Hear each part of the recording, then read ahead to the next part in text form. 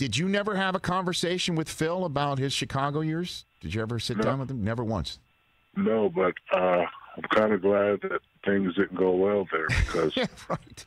Kobe and I were still, looking for somebody to get us to that next level.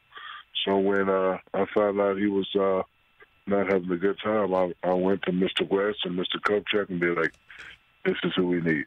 You got to get it done. You got to get it done. And they agreed, and it worked. And because we were, my thing is, if I'm with somebody that they've done it before, I can follow them. If I'm with somebody that hasn't done it before, I don't know. You know what I mean? It's like doing a show with a guy that has an internet show versus a guy that has a network show like you. You know what I mean? Do I do it with the guy that has a bunch of YouTube followers, or do I do a show with the great Rich Eisen, who's been there a long, long time? Thank you. So, no disrespect to the other coaches, but I needed somebody that's going to get us over the hump. Because, look, we could always make it to the Western Conference Finals, but, we needed somebody in the timeout that says, this is what you got to do. Boom, boom, boom, bam, bam, bam. And I knew Phil Jackson was that guy. Once he came, everybody's confidence just rose to, to the next level, including mine. So when Phil was having his issues towards the end of his Bulls stay, and you're sitting there in Los Angeles watching the Bulls do what they're doing and being torn apart, you were walking into Lakers brass and saying, let's go get him the minute he becomes available, is what you're saying. Yes, that's exactly what happened. So what did he bring to the equation that you needed when you finally got there? How did he handle you? How did he handle Kobe? How did that work for you? He brought a resume. So if he says do this, we all know that he knows what he's talking about.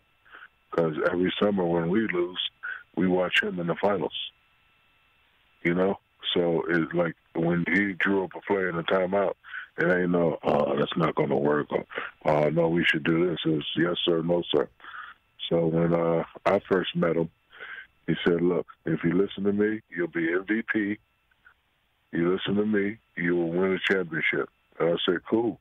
First thing he said, no more albums, limit your commercials, and do everything I say. And I agreed. And it was probably the best year that I played. And, once we had that formula of how to win, we were just thirsty for more. Because between me and you, I just wanted to get one so you guys would stop talking about me and all that stuff. But after we got one, then I watch your show, Rich, and you'd be like, oh, the Lakers got one, but can they get two? So now I was like, okay, now that we got the formula, let's just keep it going.